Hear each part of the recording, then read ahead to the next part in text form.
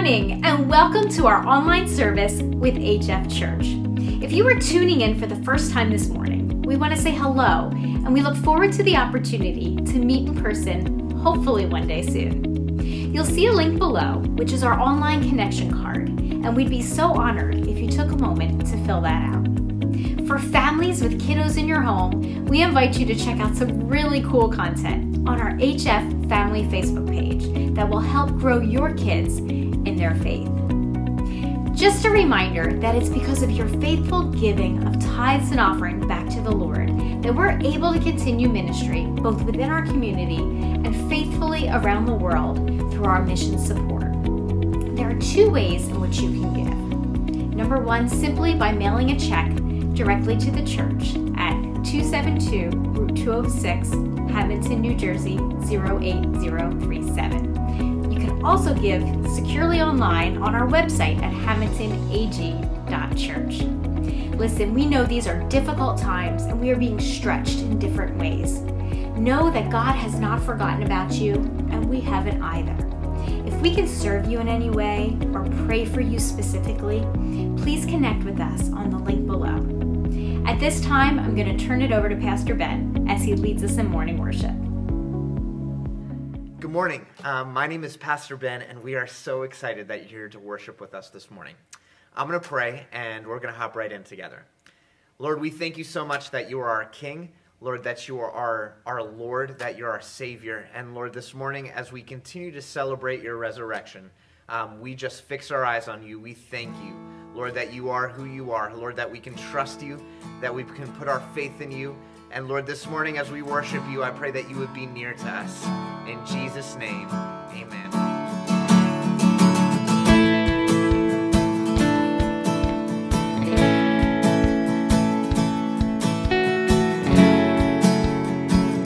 Let's sing together, our God, a firm foundation.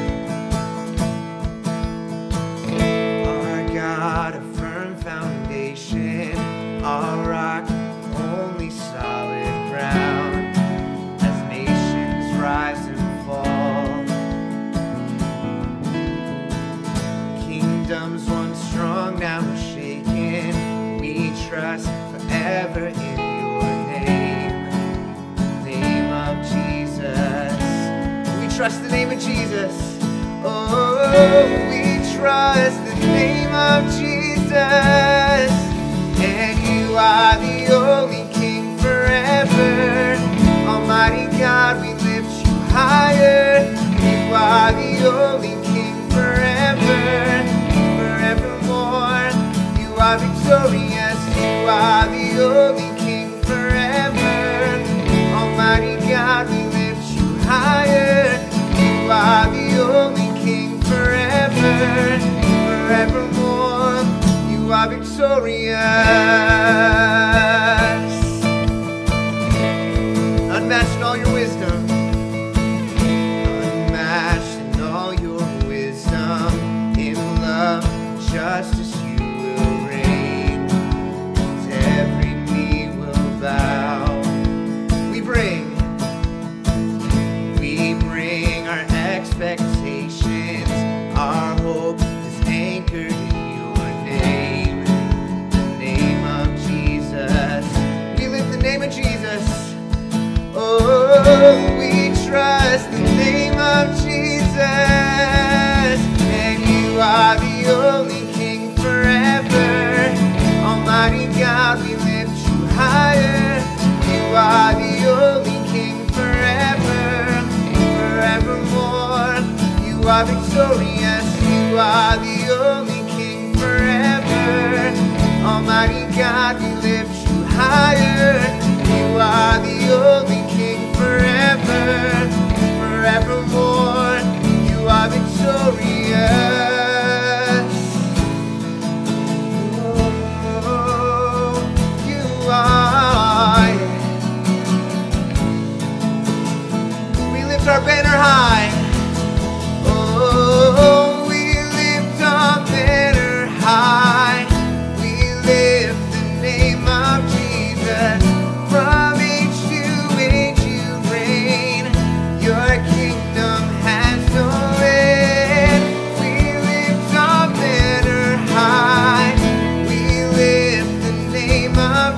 Jesus.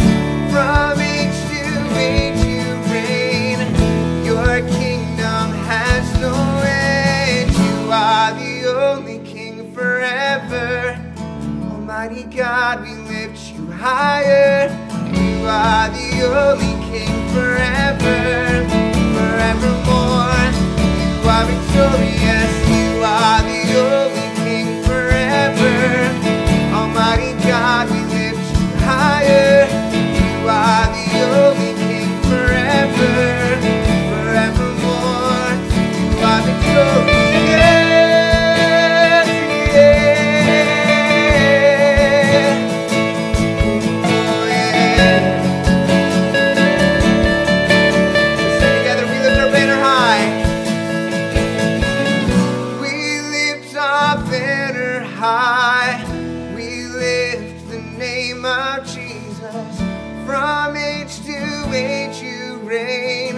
Your kingdom has no end. We lift our banner high. We lift the name of Jesus. From age to age you reign. Your kingdom has no end. We lift you high. We lift you high, Lord.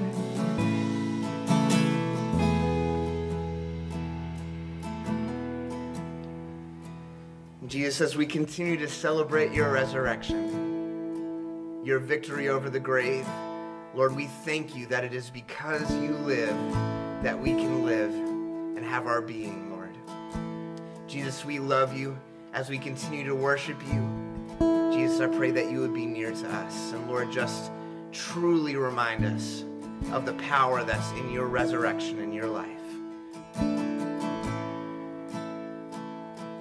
God sent his son. God sent his son.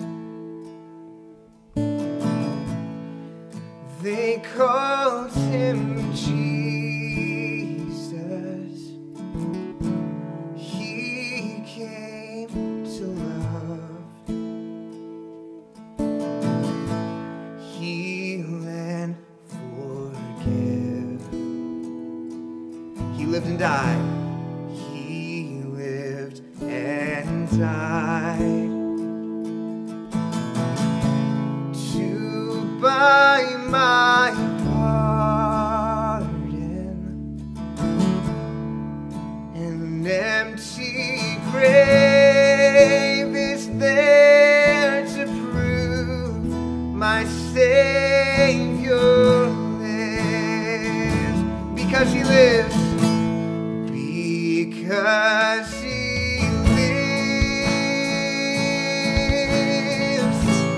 I can face tomorrow because he lives.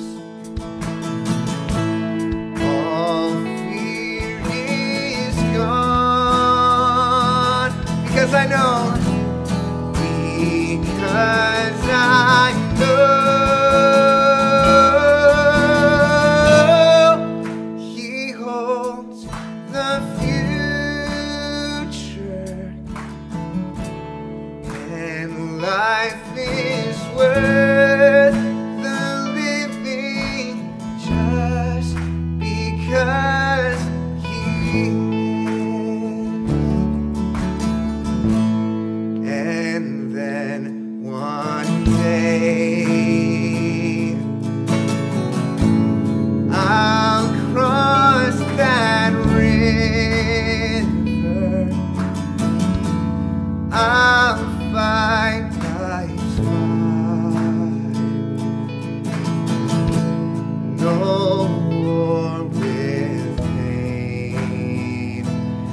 Death, and then as death, oh, gives way to victory. I'll see the light, I'll see the lights of glory, and I'll know he lives.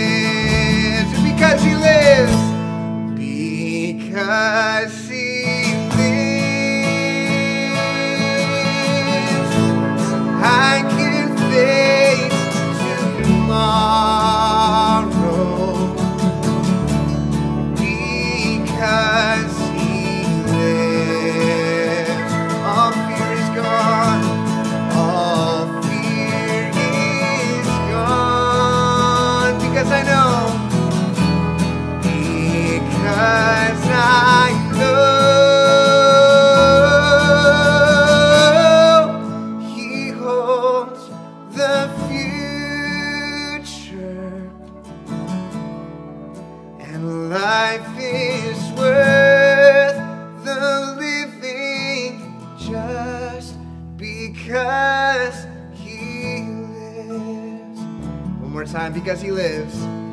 Because he lives, I can face tomorrow. Because he lives, all fear is gone. Because I know. Because I know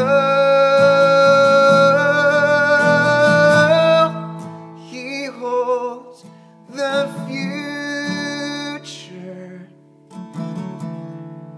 and life is worth the living just because he lives.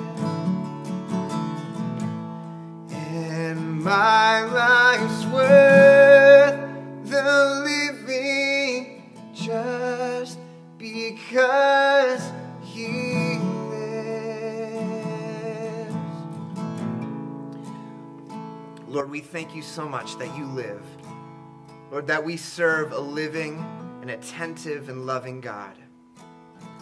And Lord, this morning as we continue to worship you through the reading of your word, pray that you would speak to us, Lord, that you would be near to us, and Lord, that you would truly show us the value of you and your resurrection. God, we love you so much. We thank you for the victory that you had, not just on the cross, but in the empty tomb. We love you. We thank you so much. We pray this all in the mighty and matchless name of Jesus. Amen. Amen.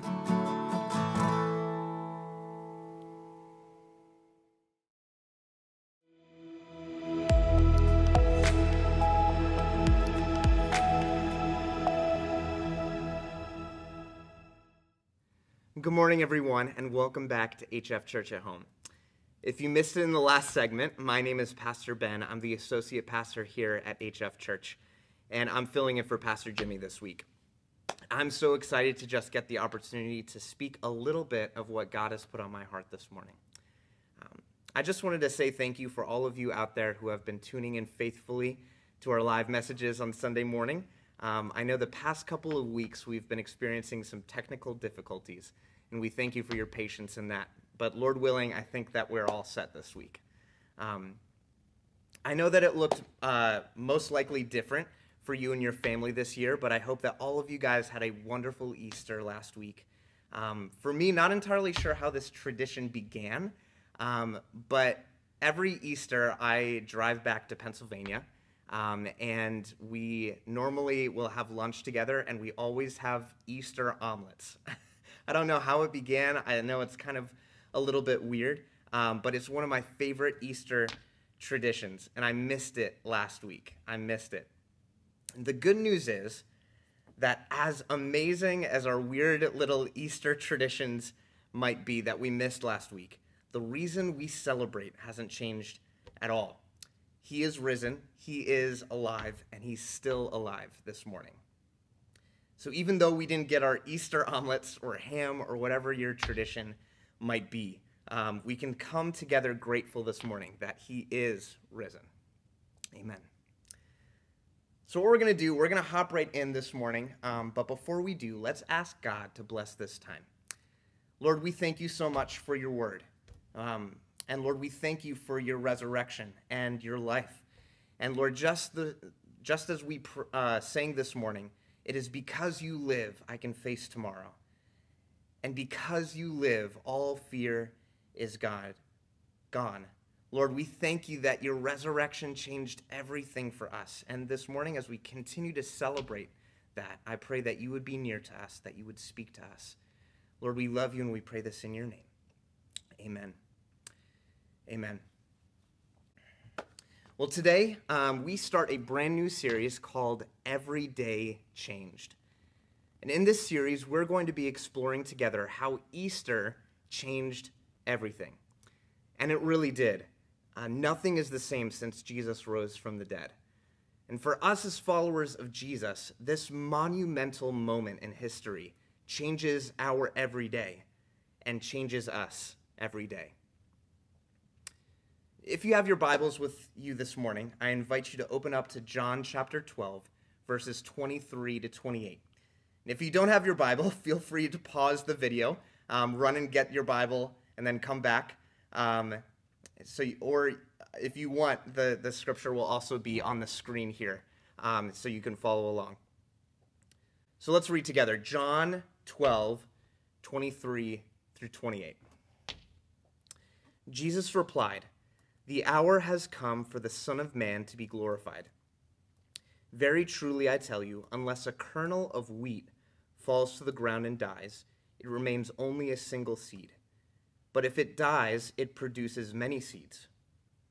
Anyone who loves their life will lose it, while anyone who hates their life in this world will keep it for eternal life. Whoever serves me must follow me, and where I am, my servant will also be.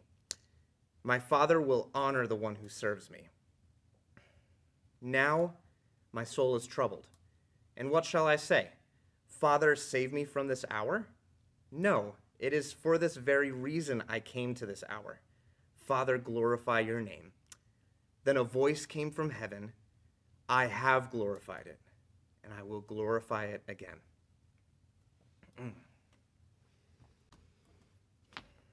In this scripture, Jesus has just resurrected Lazarus. Just to add a little bit of context, just resurrected Lazarus from the dead. He just had his feet anointed with expensive perfume at Bethany, and he just rode into Jerusalem on his donkey. People yelling Hosanna, placing their coats and palm branches down on the street before him. At face value, in terms of popularity and fame, Jesus is at an all-time high. And in the disciples' eyes, I'm sure that they think things couldn't get any better than what they were right then. You know, everyone's made fun of me, saying I was crazy for quitting my job to follow this dude. And now look at him. My dude is a rock star. The disciples are hyped. The city is buzzing. But it says that Jesus' soul is troubled, because he knew the sacrifice that he was about to make. He says that the hour for him to be glorified has come. I'm sure that the disciples were like, "Dude, did you just miss what just happened outside? People are going nuts. How could you be more glorified than that?" And to describe what he means, he uses an analogy of a seed. Here. How a seed must die. I don't know if you can see that. How a seed must die, go into the ground, and then when it rises again, it multiplies what it once was. And Jesus' idea of glorification wasn't in large crowds. It wasn't in name recognition. It was in death and resurrection. And that is still true for us today. Here, Jesus describes for us one of the most crucial aspects of being one of his followers. And it's this feature that is the beginning of righteousness. It's the spark that lights the fire of sanctification. It's the very thing that separates us from the world. And that is death to self. Death to self. God is the creator of all things, and I just find it fascinating that he designed the world the way that he did. Especially around this time of year, we all love flowers, right? They are the mark of spring, of new life, of the death and frost, of winter being revitalized and reborn. And Jesus here calls to remembrance that the beauty of a flower isn't possible without the death of a seed. And when we garden and grow crops, we bury a seed in the hopes that when it emerges from the ground, it becomes something new, something beautiful, or maybe fruitful. For us as followers of Jesus, as reflections of Jesus, who died, we die to our old way of living and emerge into something new, something Christ-like. Death to self separates us. And it's our mark as followers of Jesus. This is what allows us to love fiercely, to forgive easily, and live abundantly. Death to self is where true life begins. And on that fateful day on the cross, he wasn't just paying our debt to sin. He was showing us a new way to be human, a new way to live. And he promises that when we die to ourselves, just like this seed, which I don't even know if you can see this. It's a coffee bean, so forgive me. Which I guess is a seed. I don't even know how that works. Just like this seed, we rise again to a new life, an abundant life, where the little that we had, the little that we were, is now multiplied into something new. As followers of Christ, we are to mirror his death and resurrection as we lay down our selfish desires and choose to live like him instead. Even just this morning, I was reading my Bible, spending time with Jesus, and as I was preparing this message, this just felt too prudent to not put in here. But I was reading Romans chapter 6, and it says this, chapter 6, 7 through 8. For one who has died has been set free from sin. Now, if we have died with Christ, we believe that we will also live with him.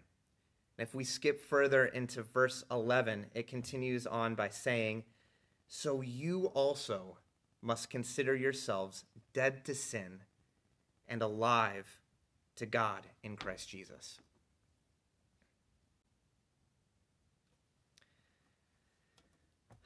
Most of us are stuck at home right now, and what it means to lay down our selfish desires may look a little different than it used to. Before, it might have been slowing down and holding a door for a colleague or being kind to that one coworker that just drives you nuts. Now, the only door to hold is to the fridge to check if snacks magically appeared in there since the last 10 minutes that you checked. And the only coworker that we might have is Netflix. For many of us right now, our lives look drastically different than what they did a few weeks ago. But that doesn't mean that the formula that Jesus gave us has changed. In fact, if you're like me, sometimes being at home can make you uniquely selfish at times. You know, you have your shows, you have your blankets, you've got your bed, all that type of stuff. And from a different angle, I know that many of you guys at home right now are struggling with a lot of unknowns. Unexpected disappointments, important plans that you may have been forced to cancel. Some of you guys right now are facing unemployment and financial fears. One thing that I've learned personally in this season is that part of dying to ourselves is relinquishing control. It's odd for us right now because for most of us, control was ripped out of our hands. We didn't even have a choice about it. As many of you guys know, Lauren and I just got married, which is super, super exciting. Amazing, amazing time in my life and our lives. The date that we had to get married was set as April 4th, which just 2 weeks ago, yesterday, which is crazy. As you can imagine, our wedding being set in this time, we had a lot of plans that changed pretty quickly. I remember when the CDC recommended that meetings of 50 plus be canceled. and Lauren and I just sat in our car and cried together because we knew that what we had planned for our wedding wouldn't be possible. As things got stricter, we had to keep changing things until finally April 4th came, and we decided to just get married, the two of us, at Pastor Jimmy's house with 2 witnesses.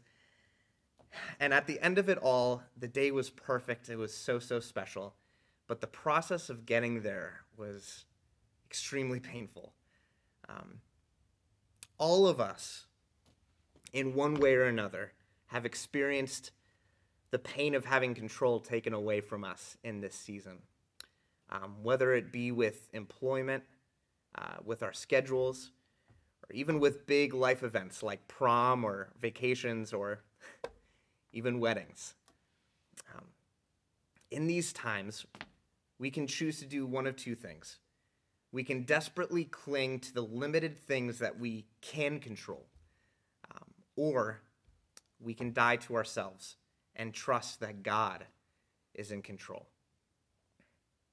In fact, I think that if anything, this season has gone to show us that control is really an illusion most times. I don't have control over as many things as I think that I do. Jesus, when he spoke in John chapter 12, had everything that most people spend their whole lives searching for. He had fame, he had popularity, he had name recognition. But he said that true glory didn't come from any of that.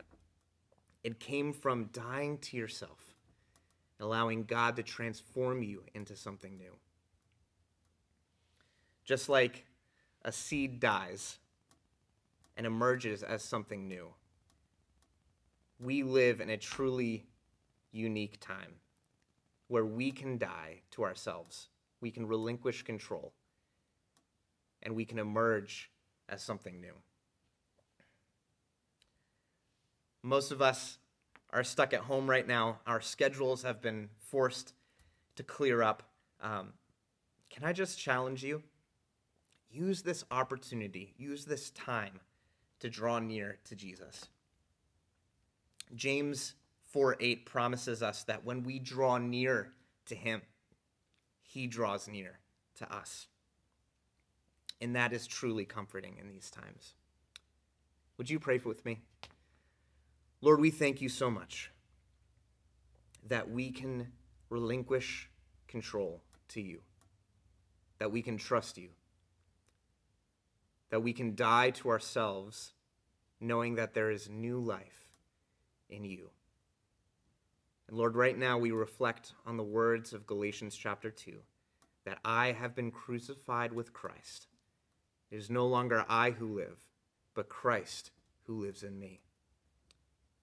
Lord, we thank you so much that you died for us and that you rose again for us. It is because you live that we can face tomorrow. And our hope is in the empty grave.